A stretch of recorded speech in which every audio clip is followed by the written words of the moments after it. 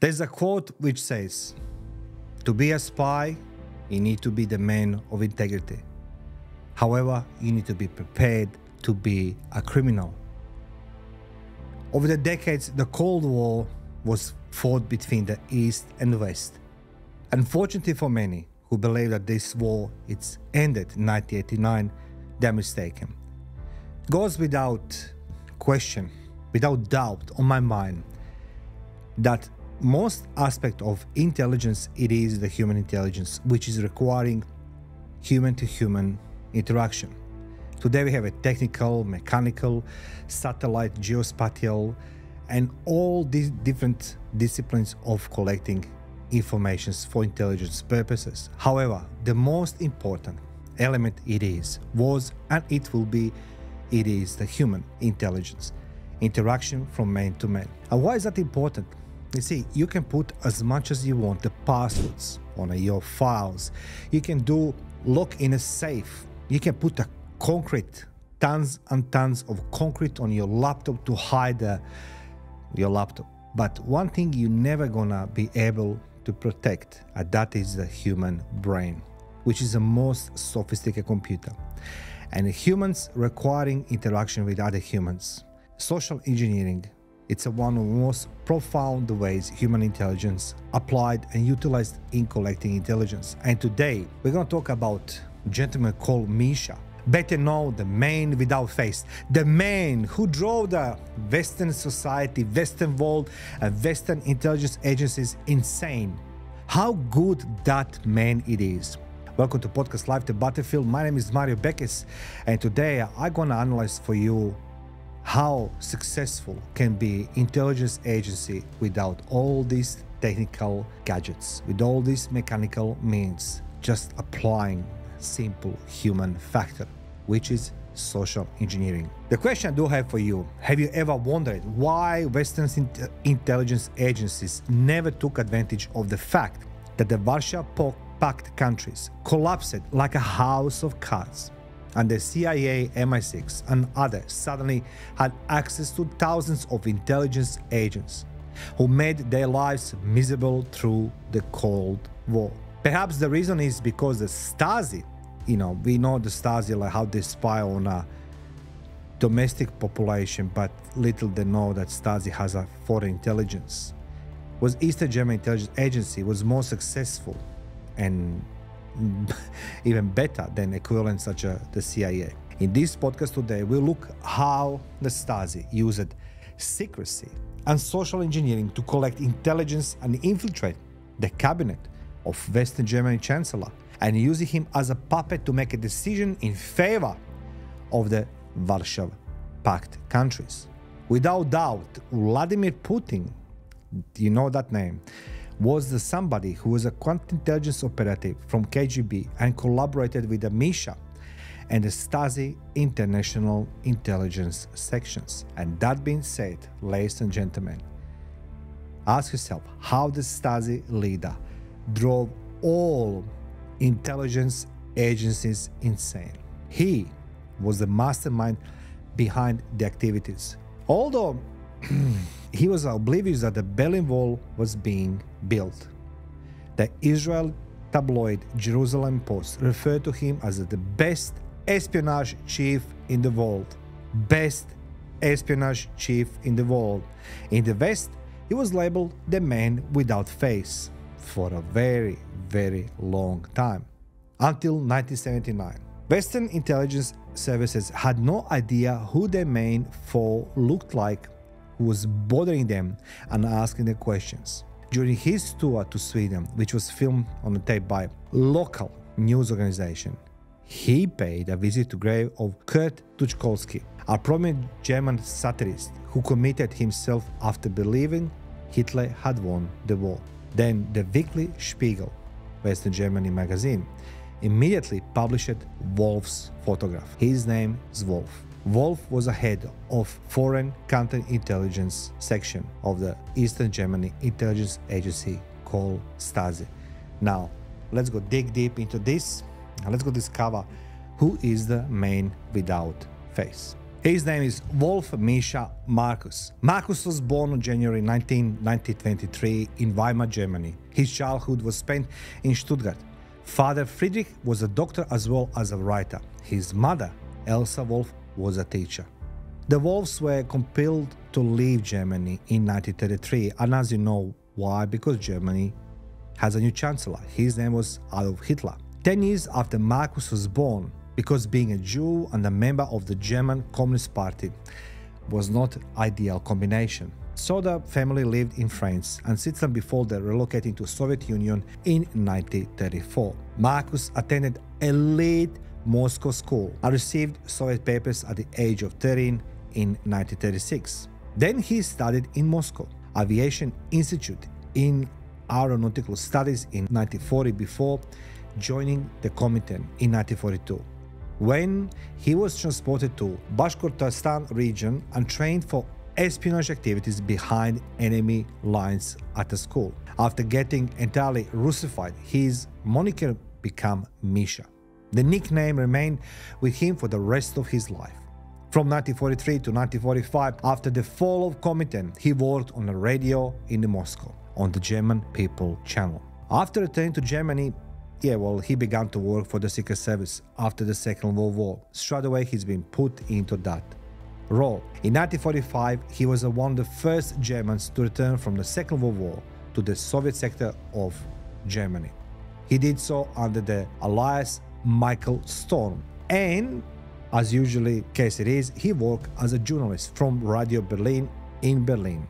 He discussed a number of subjects including the Nuremberg trials, and he despised Nazism and wished that such tragedies would never happen again. Then what happened? He returned to Moscow in 1949 and served as at the East German Embassy first consul there until 1951. Wolf was afterwards questioned about how he remained anonymous and faceless for so long, but he remarked that it was just a proof of the stupidity of the Western agencies, because he never concealed and always sat on a platform during May parades dressed as a commander. He further stated that it is not his fault nor his credit that he was never discovered. Well, it takes a little bit more than that, just that. You have the training as a counterintelligence officer to conceal your identity. From no prior espionage experience to becoming the greatest secret spy ever. Markus Wolf began his career as a journalist after living in the Soviet Union and Switzerland for several years. He worked as a special reporter for the major war criminals trials at Nuremberg. A gentleman called Walter Ulbricht brought him to his office in 1952 and appointed him as the head of the intelligence services, which had only recently begun to be built. Wolf, then 29, understood nothing about espionage other from his study at Kushnareko. He announced his resignation in 1987, so he resigned 2 years before the Berlin Wall fell down. He claims that he disagreed with the East German political directions, that it was time for him to retire and focus on writing, and that he had conflicts with his supervisor, Minister Milke. Milke, like many old communists, was puritanical and reprimanded Wolf for his very liberal love life. Wolf also observed at the time that finding someone who could survive such a scenario for so long would be difficult. While saying the West Germany chancellor, he accidentally knocked him down. The political rise and collapse of West Germany chancellor Willy Brandt acted as a reminder of his time working for the STASI. I want you to remember this name, Willy Brandt. He was a chancellor of the Western Germany, and STASI made it possible to have the man who was whispering to Western Germany chancellor in a ear. In particular, in 1972, the CDU attempted to depose then Chancellor Brandt by proposing that Bundestag vote against him. The Social Liberal Alliance held a narrow majority, and every vote affected the outcome of the election. Then he revealed that the Wolf was also involved in the case. In other words, Brandt eventually won a confidence vote with a 2-vote majority, and one of those votes came from Julius Steiner, who had been bribed 50,000 Deutschmarks by the Stasi to support Brandt, whose ongoing control suited the Easterners. Chancellor Brandt, however, was forced to resign 2 years later as a result of his assistant Gunther Guillaume, a clandestine Stasi spy. In 1990, 16 years after his departure, Wolf addressed him an apology letter in which he expressed his deep regret for the conduct that he led to his resignation. I want you to understand one thing. People are the key to espionage. People. Stasi was always being observed as some, evil agency, and people, Western society portrayed, even to us back in my times when I was living and working in communist Yugoslavia, as a very, very bad and evil agency. However, every country intelligence agency is there to protect national security and, of course, to know more about their enemies, foreign or domestic. That's the reason why military doesn't do nothing internally. They are there to protect the borders from foreign enemies. That's the reason why I have a police and secret intelligence agencies, and list goes on. As I mentioned at the beginning, people are the key to espionage. People, not technology, not the satellites, people. In my practice, and when I was working in intelligence services, I was always liaising with the people.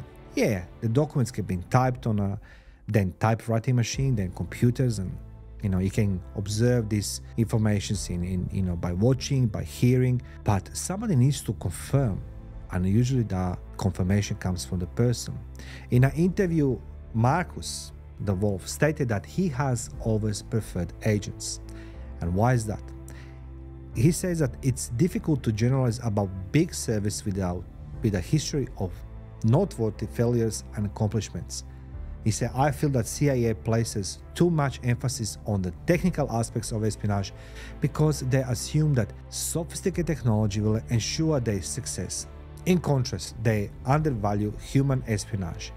But I always supported agents and their work. I say that the human aspects, no military strength, might be used to destroy terrorism. Did you hear what I say? Human aspect, not military strength, might be used to destroy terrorism. The army primarily kills people, he stated at the time. His admission, which he wrote about in one of his books, that he had no idea the Berlin Wall would be built, stunned everyone. The guy working in Stasi doesn't know. That's how powerful and strong organization was. Second in charge in Stasi doesn't know the Berlin Wall has been built. He says, I realized that the whole thing seems ridiculous, but I honestly had no idea how people were starting to build a wall. It was a big problem for us since the spies had no difficulties going between different parts of Berlin until that moment. But as the wall rose, it got increasingly difficult. He said, I asked the interior minister how the head of intelligence services could have been kept in dark about such a serious incident. He said, we eventually succeeded, although it was more difficult than before the Berlin Wall was created, he noted at the time. So the second in charge of the Stasi, he doesn't know that his boss, Milke, is a part of building Berlin Wall. And the problem was to how spies gonna go from east to west and left to right. Eventually, he succeeded. He succeeded because, again, he was somebody who said that the human factor is very important. People are important for espionage, not technical and mechanical means. As I mentioned in my monograph, the corporate informant, a whistleblower management plan. People are those ones who bring us information. Markus Wolf, he was a team chief of Stasi main reconnaissance division called HVA. His HVA department made substantial contribution to Stasi national and international success. At its peak, the HVA employed 4,000 permanent staff members, accounting for just around 5% of all Stasi workers. They say that Stasi at the end of the 1989 has almost 96,000 people working full-time, which is a lot. It's a lot. And they had about 1.8 million informants, which is just the numbers are staggering, right? But his department has only 4,000 people. 5% of entire Stasi manpower. Other Stasi workers looked up to them since they had access to possibility for worldwide travel and advanced study. As a result, the HVA had unparalleled effectiveness. Markus Wolf the team's leader and his group, which focused mostly on West Germany, both contributed to the team's success. And in those days, when you send somebody in the West, you need to know how to control them, and he done this so very well. Despite having only 4,000 members compared to the STASI 100,000 strong, this organization attracted the most attention from the Western media. The HVI was successful partly because it had access to West German intelligence circles, but was also successful because Western intelligence services were never able to pry into the HVA ranks. How good is that? How good is that? That you have somebody who has all this money, support from different countries on the West, Americans, the British, the French, the Spains, NATO countries. But then your opposition, it's a STASI living in East Germany where there's no money, there's nothing there, right? They had all access to you, but you don't have access to them. Wolf had a reputation to maintain. Wolf's inability to be physically identified by the West for even 25 years demonstrate how the HVA's exceptional security. Wolf becomes known as the man without face, due to legend that arose as a result of his lack of information. As a result, the HVA was the most distinguished division of the STASI, for two reasons. The hiring requirements were extremely stringent. If HVA official wanted to work abroad, they had to be completely trustworthy first. Second, the HVA growing mission included technological and scientific espionage. Only knowledgeable officials could comprehend and assess the value of information in this environment. The primary source of candidates was the Free German Youth Movement. Free German Youth Movement. It was critical that he recruits had not contact with any relatives in the West. As the task became increasingly difficult, an increasing number of recruits came from the families of the high-ranking party officials. As an added assurance of loyalty, salaries in HVA were higher than those in the STASI internal security branches. Given that there was not a single instance of desertion in HVA, the effectiveness of those security measures has been shown. I want you to understand something very, very important. That the days when I was working in intelligence and I was being introduced and baptized into the intelligence services then in communist Yugoslavia, there was always being given emphasis on security measures. What are you saying? Where are you going? Who are you talking? How are you behaving? Don't be on public places. Don't let nobody take a picture of you, and the list goes on. HVA and the Wolf, they proved that effectiveness. None of the agents was ever being caught, never being prosecuted, and most importantly, nobody ever crossed to the Western intelligence agencies. In other hand, KGB has a list of people who escaped to the West. And as I said, doesn't matter what you do, how you do, once when you decide to desert or leave your position, you need to think about people who stay behind you. And that were the communist intelligence agencies very good. You can travel abroad, but your wife, your kids, your mom, your dad stays here with us. Wolf was a very successful manager of the counterintelligence services of the STASI, particularly on the western side of the Berlin. Let's talk about HVA organization and their departments. The Wolf stated that the department I dealt with the main target, which was West Germany Chancellor, his staff and important ministries. The department number 2 that worked with the major political parties, labor organization and the church was responsible for the Brain's resignation in the Gulam incident. With the exception of the United States and Mexico, Department 3 was supposed to encompass the rest of the world, but in practice, it's only included a small number of countries where Eastern Germany had embassies. You need to know that Eastern Germany was not being recognized by the world, so very few countries had the embassies. Department 4 focused on military espionage. The counterintelligence services in command of the attacks, Department 9, carried out many infiltrations into West Germany intelligence institutions. By the end of the 1970s, the HVR research and technology efforts had surpassed those of the KGB through the Eastern Bloc. Can I just bring this something to your attention? Eastern Germany wasn't recognized worldwide, has a few embassies, but yet do you understand how dedicated they were to their job that they surpassed those of KGB?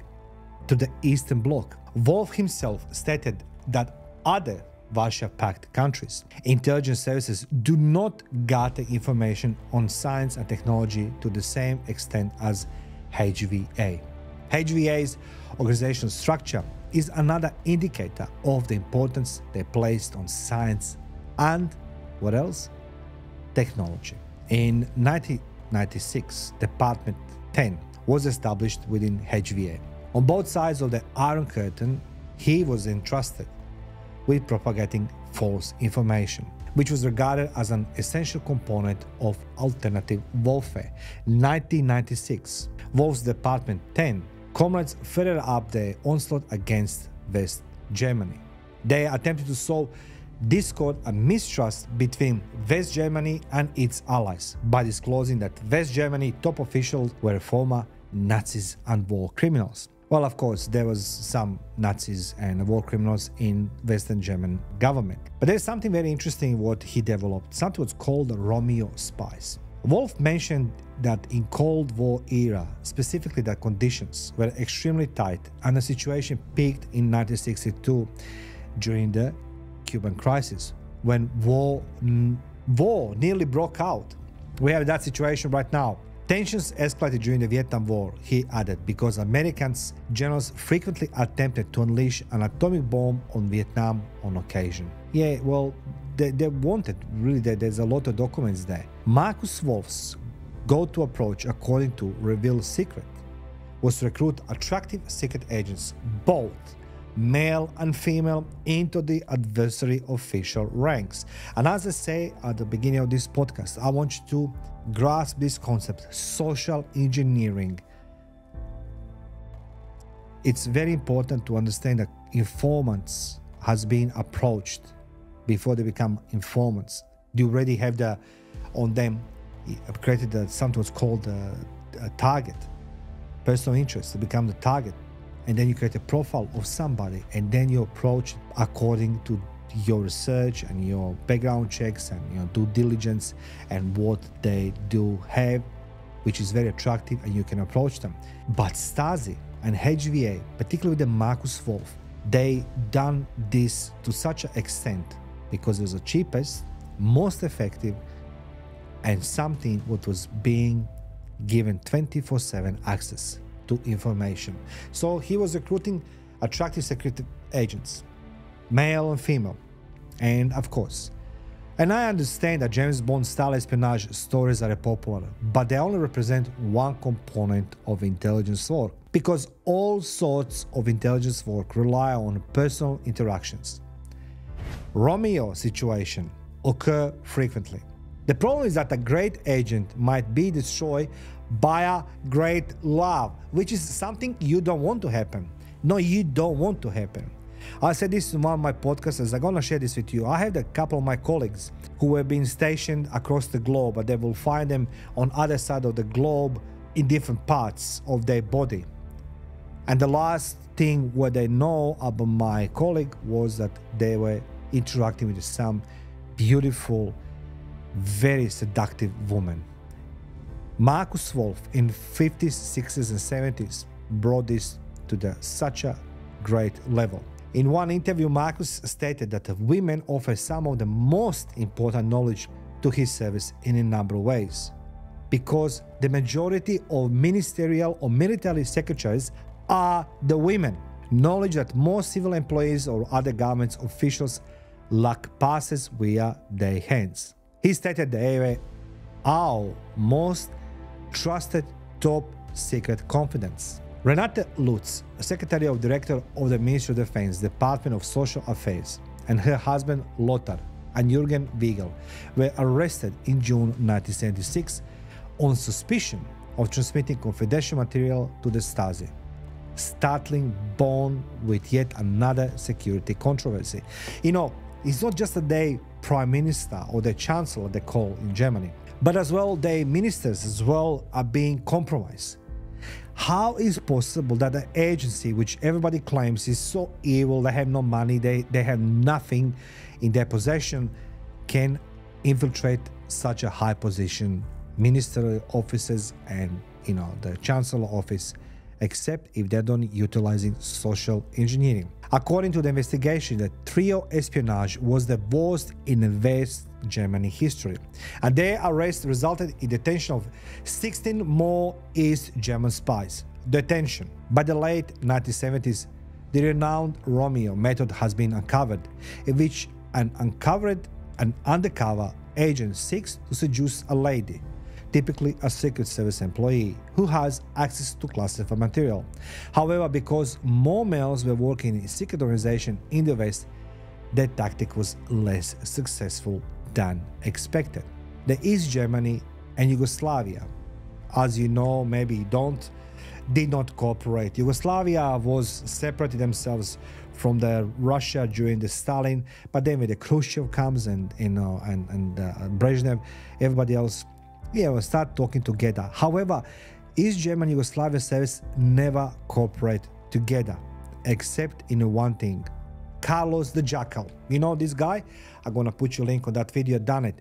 He was a always visitor to East Germany and Yugoslavia. In interviews, Wolf indicates that to the best of his knowledge, at the time he served the STASI, none from his service worked with Yugoslavia service personnel, despite the influence of the Soviet KGB service initially being strong and having their own people in its service. The STASI, in his opinion, has been an independent service since 1960 that had great deal of cooperation with the Soviet older brother and Vladimir Putin, who was the liaison officer, all with the aim of fighting against the enemies of the time. Vladimir Putin, Russia's current president, once claimed that the meeting never took place because he was serving in Dresden, East Germany at the time. Think about this. When he retired in 1996, Wolf, he left the STASI and he began to write the books. Markus Wolf literally work, or more specifically, his writing as a writer was notable because his forums and promotions were consistently well attended. He added that the circumstances were particularly unpleasant, given how negatively people viewed East Germany at the time. And we understand why was that, because people know that just a partial story about Stasi spying on their citizens. Years of writing and judging books, that was his sort of type of retirement. He stated in his memoirs that after Germany was reunited, he turned down the CIA offer to reveal KGB agent in exchange for a green card and happy life in America. Why would somebody do this? After discovering that a warrant had been issued for his arrest, he escaped to Austria and then in Russia. But a year later, he turned himself into the German authorities. On that particular occasion, he was detained for a short period of time before being released. In the 1990s, he was tried for high treason, corruption, serious assault, kidnapping. And then in 1993, he was sentenced to 6 years in prison. But in 1995, he was declared innocent.